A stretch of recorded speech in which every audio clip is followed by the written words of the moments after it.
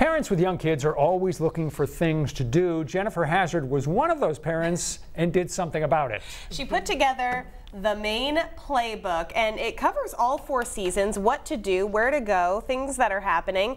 First of all, a lot of traveling to put this together. Yeah, my family and I, we traveled up and down this state, and because it was really important for me to include all of Maine, not just the coast. Every little nook and cranny. I love that you have it separated into seasons and into activities. Let's start with hiking, because one of the things you have suggested for hiking in the fall is Coos Canyon in Byron. That's right. It's a little roadside stop, and in the summertime it's really popular for swimmers, and we stopped there in the fall when the water level was low and the Swift River cuts through that gorge, and it's just a beautiful place for kids to explore on the rocks and gorgeous views. Yeah. This photo says it all. One of my favorites in this book, because I grew up right down the road from it, but clearly never took advantage of it. So you can get a twofer out of this. Androscoggin Riverlands State Park in Turner. Right, so it's really special. It's just a 1 mile out and back hike, so really easy, and you're going through a forested area and seeing the remnants of old farmhouses, which is pretty cool. And then when you get out to the point, there's picnic tables and just amazing views of the water and foliage, and it's just a great place to go on a fall weekend. And when you're in Turner, stop and ask people if they know Amanda, because most of them, 90% of them will. Well, that's just Turner. It's just a small town. That's just part of the thrill.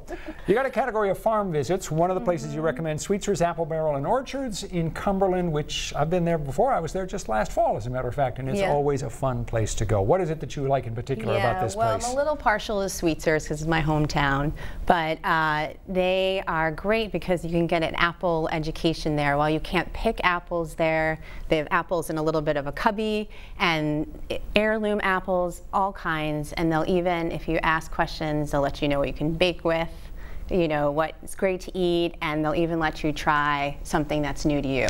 Again, the name of this, the subtitle of your book is A 4-Season Guide to Family Fun and Adventure, and that's really key, because this is what got you interested in this whole topic. Is you had little kids, you were a little stir crazy, you had a little cabin fever, you wanted to get out of the house. One of the places that you really love, because it's great for kids, is Pineland Farms in New Gloucester. There's so much to do there, not just for the kids, but for the adults as well. That's right. I mean, we've loved it. My kids are 11 and 12 now. We've loved it since they were small, and they have coming up a harvest festival at the end of the month. That's a lot of fun, but it balances out for things to do for younger kids.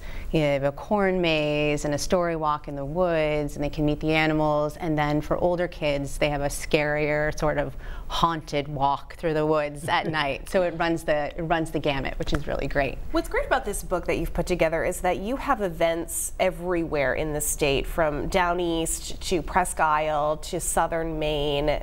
You've covered the gamut here, and you talk about hidden gems, but you also talk about some of the big events like the Damrascotta Pumpkin Festival. Yeah, I think there's some that you know, people know about, but it's important, I think, to experience at least once. And that festival has so many unique things going on, but what my family really loves, and I think is unique to Maine, is they hollow out these giant pumpkin boats on Columbus Day, going up and down. People are racing up and down the Damrascotta River in these very awkward, you know, big boats, and so it's just so much fun to see, and it's just a great day to be out. Bill and about. Don have been in those I'm boats. going to say News Center's Don Kerrigan has been the MC at the Pumpkin Festival before. I don't know if he's doing it again this year, but he's got deep roots in that community. Fun place to be. Tip over in it, yeah. Also some fun, weird festival happening in Brunswick, the Slumber Bed Race. Yes, so that happens in November, and that is a fun, weird festival. They have it's different community organizations and nonprofits that come together that race these rolling slumber beds that they design, and people dress up too. Like last time that I went, there were a bunch of guys like dressed up in suits and Santa Claus hats, and the library had their theme was Where the Wild Things Are, and it's just it's really fun for all ages to experience, because again, it's something really unique, I think, to Maine. It's not something that hear about very often. I don't think they do that in Orlando. No. Again, what's really cool about the book is that it's separated into different seasons. We just covered the fall, but you know, you've got winter and spring and summer and different hikes and places to visit. So really interesting read. It's designed to really keep families really enjoying the outdoors throughout all 4 seasons. All right, Jennifer Hazzard, the book is called The Maine Playbook. Thanks so much for coming in. Thanks for having me. And you can find this where books are sold. 207, we'll be right back.